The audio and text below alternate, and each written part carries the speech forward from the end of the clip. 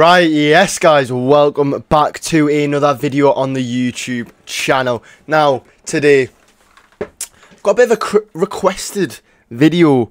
On the last video, some guys were asking in the comments if I could give like sort of an update on the whole Maxwel Cornet situation.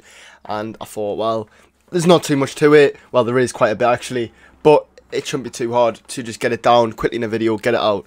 So, earlier last week, Burnley received a bid from Everton after they expressed interest early in the window. They said loan with an option to buy of like 15 million or something like that. Apparently, Burnley didn't even entertain the offer, said no straight away. And then Everton are now preparing another bid, maybe close at the asking price, but it looks like they might not be able to afford the release clause. So as long as Burnley hold out and Cornet doesn't force the move, then it looks like Cornet will not be going to Everton.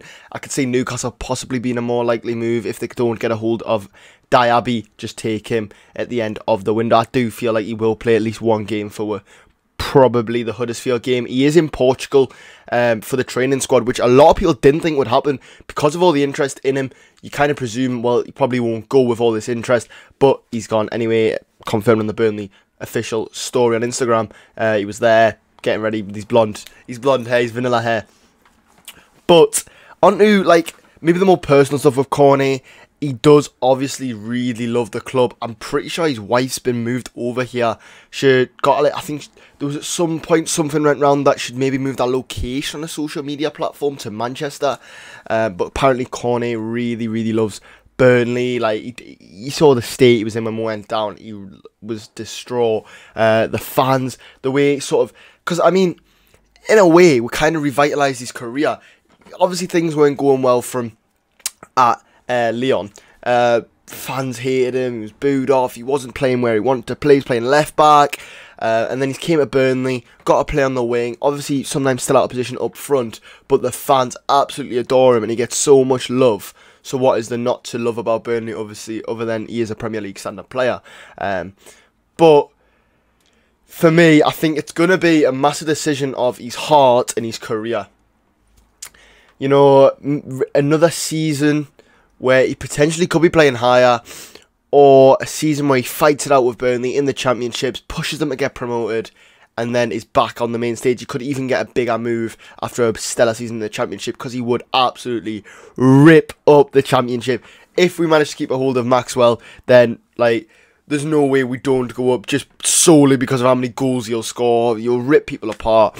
So it's one of them ones. I do think it's his heart that could be the one that forced him to stay. The release clause is very likely to be met, and we saw Vincent Kompany did say in an interview we'd have to look for life after Maxwel Cornet, which is kind of expected, but it is going to be very much so on Cornet and Cornet's decision, because I can definitely see a team matching it. Probably Newcastle, possibly Everton, hopefully not Everton, cause I hate Everton, but yeah, I don't know, it's a hard one.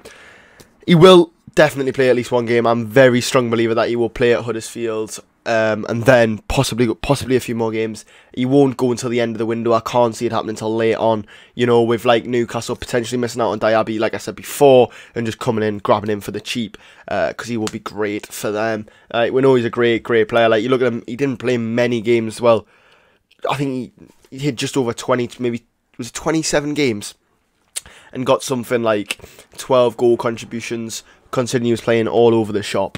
It is good work, and especially in a Sean Dyche team, in a team that were very much so struggling. So yeah, it's going to be upsetting if he does go. That's going to be another big player that we've lost. And you know, you want to keep the core of the squad, and it probably is going to be hard. But as long as we keep the rest of the squad, we've made some very good signings. Obviously, if O'Hare comes in, which looks like it's practically a done deal for 6 million with add-ons, which would be very like productive. But Cornet would rip it up next season. I'd be very sad to see him go. As of now, he's staying at Burnley. It's genuinely just going to depend on if an offer comes in and if Cornet wants to take that risk and push on. Like Newcastle, he's probably going to still start every week, so it'd be a bit of a dumb move for him to not go, in my opinion. But anyways, testing times. Looks like we could have maybe 9 done by the end of this week, another 2 to be done. And I guess we'll see, really. But it's exciting times. It's exciting. So, if you do enjoy, feel free to like, subscribe, and I'll see you guys in the next one. Peace.